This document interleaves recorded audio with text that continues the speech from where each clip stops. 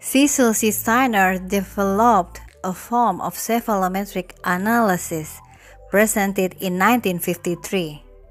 Steiner analysis consists of three parts: skeletal, dental, and soft tissue. There are 5 references of skeletal, 6 of dental, and 1 soft tissue.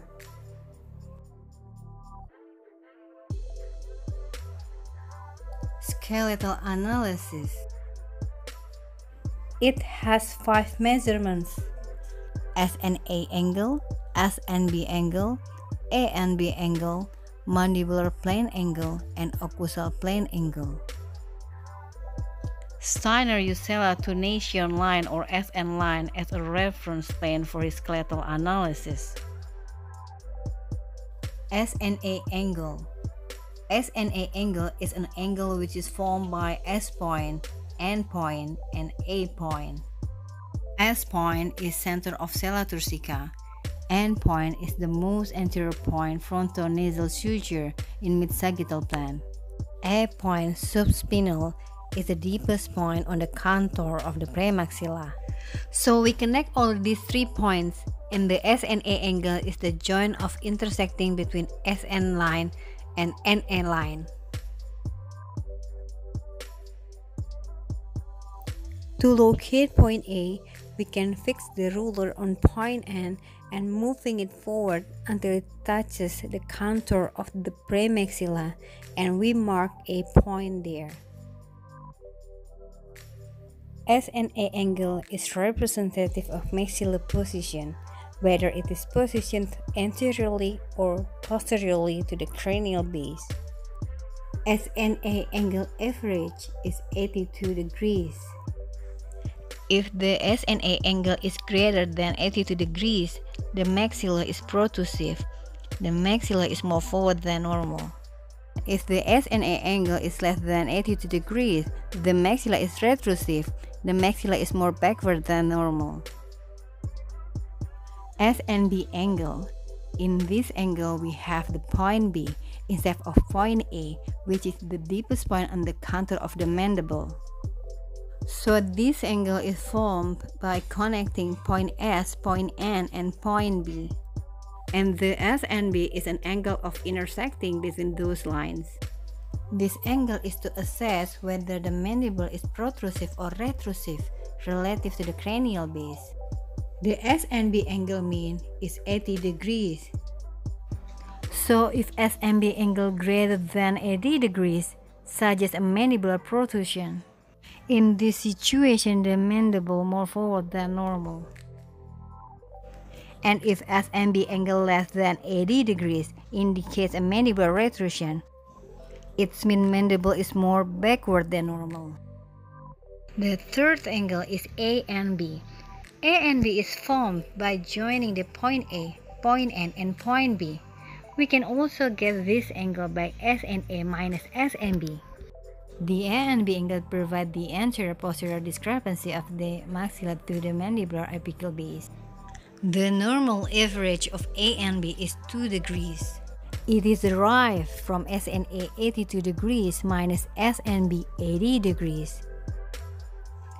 ANB angles greater than 2 degrees indicates class 2 skeletal relationship, and ANB angles less than 2 degrees indicates a class 3 skeletal relationship. Mandibular plane angle. This angle is made from mandibular plane and SN line. Steiner mandibular plane is a line made from gonion to gnation. Gonion is located by 2 tangents, one on the inferior border of the mandible and the other to the posterior border of the ramus. The bisection of these 2 lines perpendicularly projected on the mandibular corner is point gonion. Before we locate point gnation, we need to locate pogonion and menton. Menton is the lowest point of the symphysis of the mandible.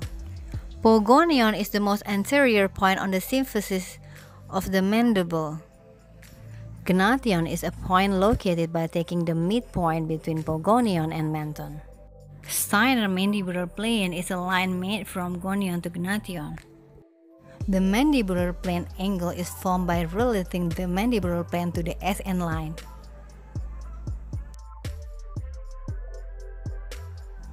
The mean for this angle is 32 degrees.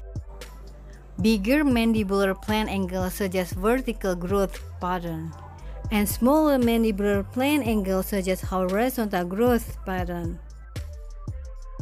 Occlusal plane angle. The occlusal plane is drawn through the cusps of the first premolars and first molars.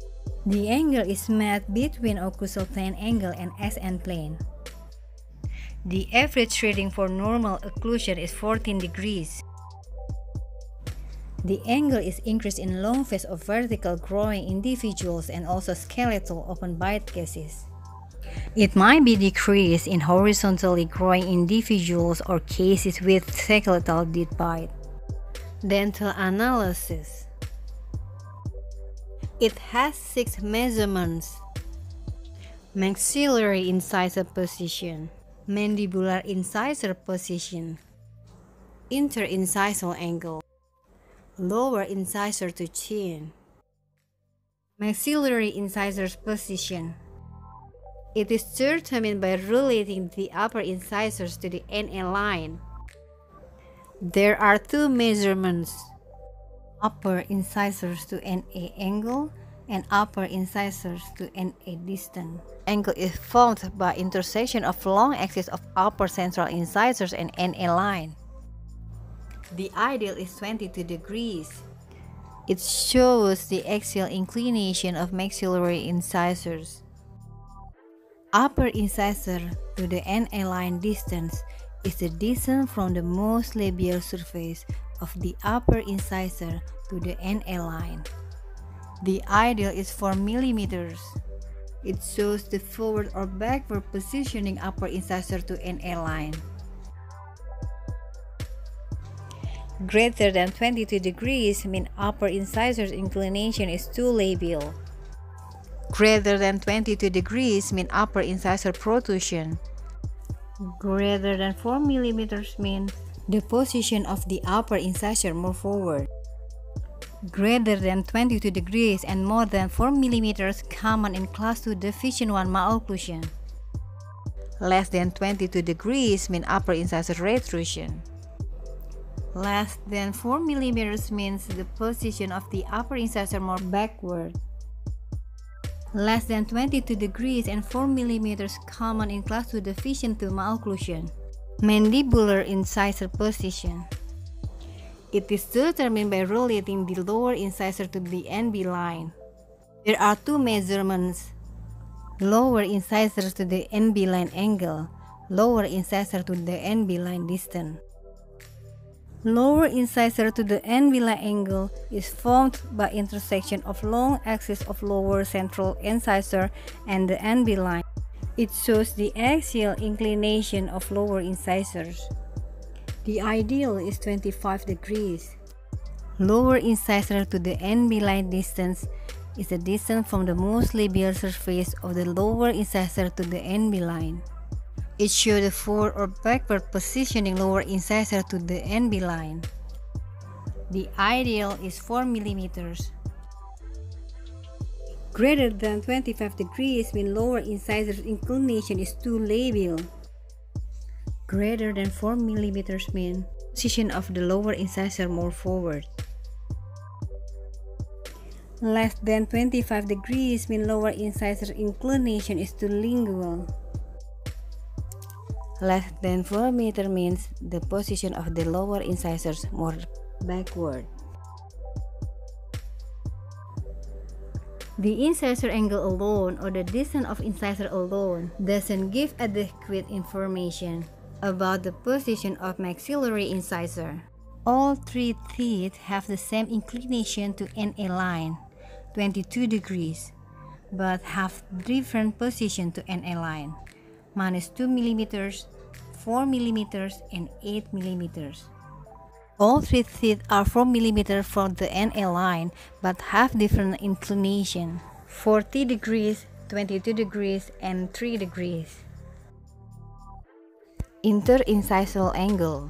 This angle is formed between long axis of upper and lower incisors. The interincisal angle relates the relative position of the maxillary incisors to the mandibular incisors. The ideal is 130 degrees. Smaller angle is found in bimaxillary dental protrusion. Bigger interincisal angle is found in bimaxillary dental retrusion. Lower incisor to the chin relationship. It is calculated as the ratio of the linear distance from the labial surface of the mandibular central incisor to the NB line over the linear distance of the chin to the NB line.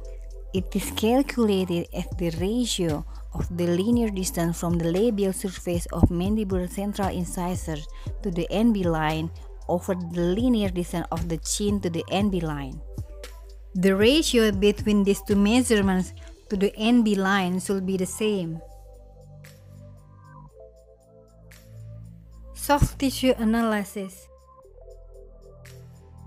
S-line, aesthetic plane of Steiner, is a line connecting the midpoint of lower border of the nose to the soft tissue pogonion. To assess balance and harmony of lower facial profile, lips in well-balanced faces should touch this line. Lips are located beyond this line tend to be protrusive. If the lips are positioned behind this line, the patient profile is generally interpreted as concave.